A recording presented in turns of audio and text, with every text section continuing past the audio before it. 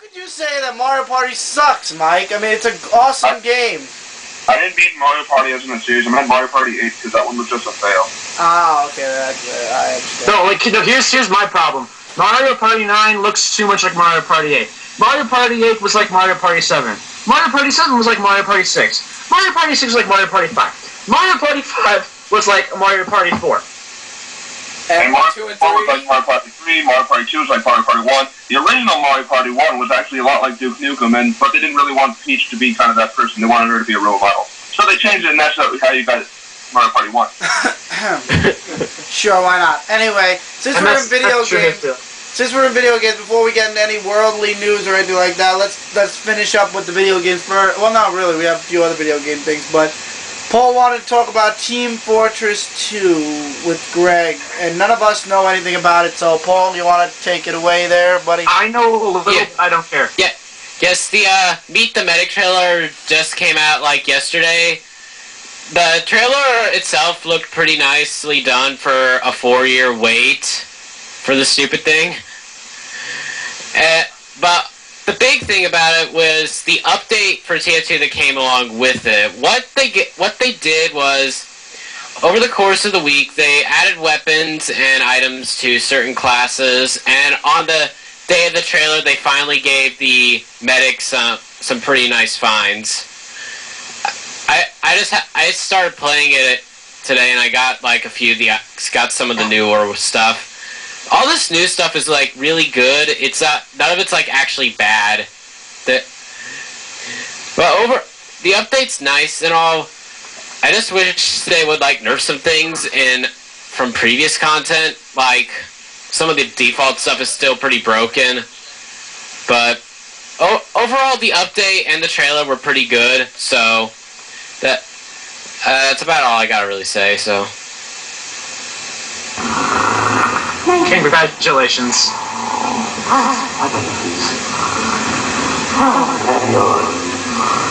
What the? Oh, look what you did. You put whoever that is to sleep. How dare you? No, I'm awake. I'm okay. Okay, so we got out of... so we did that. Now, I'm going to get a whole bunch of hate mail from people that are TF2 fanboys. I have nothing against Team Fortress 2, I just don't play the game either. Anyway, speaking of games I do play though, however, I got my Legends of Zelda 3DS game this past Sunday, and the game is freaking awesome. Ellie, when are you getting your 3DS? You are missing out. I don't know! What am I I'm missing out. I know, I'm sorry. I found that funny. I'm sorry. You want to know something that's really funny? I talked to Kevin yesterday, and he actually got his 3DS today. You kidding me? Do you want to know when I'm getting mine? You did? Yeah, we were on Xbox Live last night. Smash was there. I'm like the only guy that doesn't have a 3DS? Chris, do you want to know when I'm buying mine? You want to what? Eventually. You want to know when I'm buying mine? The 32nd of November. Okay. As in never, I'm guessing? Yes. The new wise guy. I enjoy the game. The game is awesome. I don't even think I'm even close to halfway through the game yet, and I'm having lots of fun with it. The 3DS is fun. It's got nice little perks. It has nice little things here and there. Unfortunately, though, I've been walking around with the 3DS for about a week now using the Spot Pass, and I've Spot Passed nobody. So either nobody in this area has a 3DS yet, or nobody's smart enough to actually leave the damn thing on to get the Spot Pass. Silly goose. Indeed. So, I don't know. Anyway, though, gonna move off 3DS. I want to talk about something that was in the news this past Sunday. Those of you Jackass fans know where I'm going with this. I thought it was like a lot sooner than that. No, it was Sunday. They announced it on Monday, though. Ryan Dunn, at age, I believe it's 34. I hope I'm right. I think it's 34. I'll check. Alright, well, you check. In the meantime, I'm going to say 34 died. He was in a car accident. They believe he was intoxicated at the time. His car was going 110 miles an hour, crashed, and was engulfed in flames almost immediately. And they basically, him and his passenger, whom we believe is his friend, died almost immediately. You're right, 34. 34? Thought so. I love Jackass. I love watching Viva La Bam. And Bam Margera took this very hard, by the way. very hard. His family better watch out for him. Does anybody have any fond memories of Ryan Dunn or Jackass? Or? I never watched any of that. I watched like a little bit of it, but I never got too interested in it. But you know, obviously I still feel sorry. Closest I ever got to that show was like the Halo style version. That was my spare time. It wasn't, not exactly. It wasn't really like a. It wasn't like voice clips. They just did their own stunts that would seem like they would that would just be stupid. I don't know. All I know is what, Mike. All I could say is that he was a great man. He was crazy. Yeah, he was a jackass, literally, putting his life on the line. Funny. Putting his life on the line to entertain people. But you know what? Think of Brooklyn Boys. We do almost anything. Put your life on the line. Talking about the extremer stunt. All right, Mike. So you jumped off one ladder. That doesn't make you extreme at all. Getting hit over the head with Pepsi cans and getting wet with the water. Oh yeah, you're right. That's so hardcore. Oh my god. I've done many crazy things. Taking it to the extreme! Yeah, Mike, you gotta take things... Jackass was like Brooklyn Boys to the extreme. Let's leave it at that. Okay, speaking of Jackass, I just want to bring up one point in Jackass 2. It was... Oh, wait.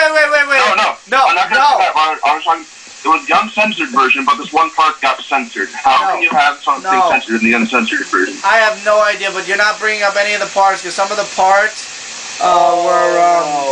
were the part that I know you're talking about. I am not even getting into that, and you're not either.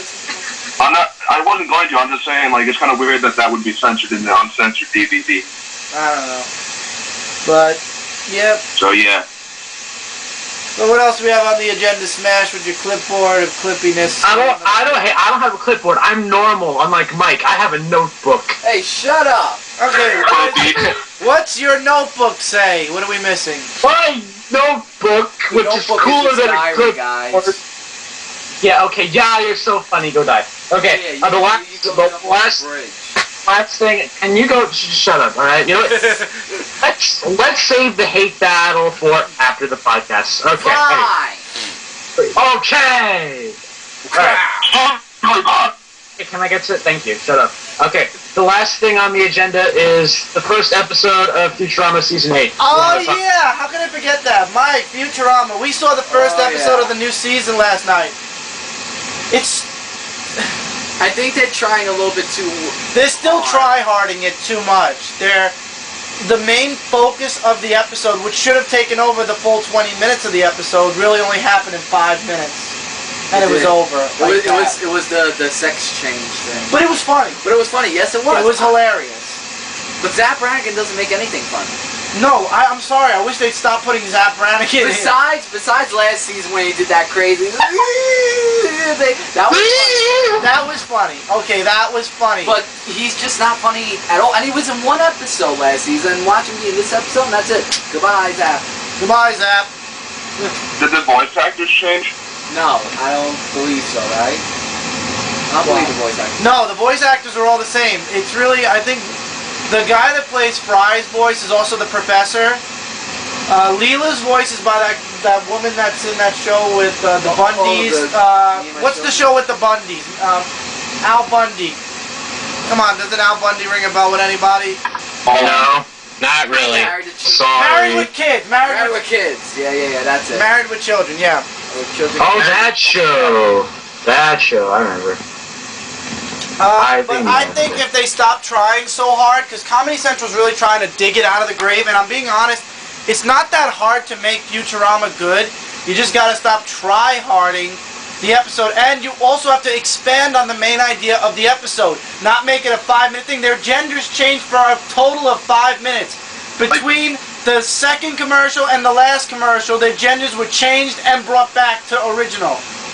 Like, maybe they should do something like South Park does, where they have one main point, but they have the entire 30-minute show being about that main point. They incorporate exactly. Yeah, that's a perfect. Actually, that's perfect. The way you just explained it is perfect. The main idea should be the main focus of the episode, just like in the first 4 seasons. It's kind of reminding me like how I don't know. I haven't really watched any new Family Guy episodes, but a lot of people were saying Family Guy wasn't being as funny before. Family Guy is becoming very, very repetitious.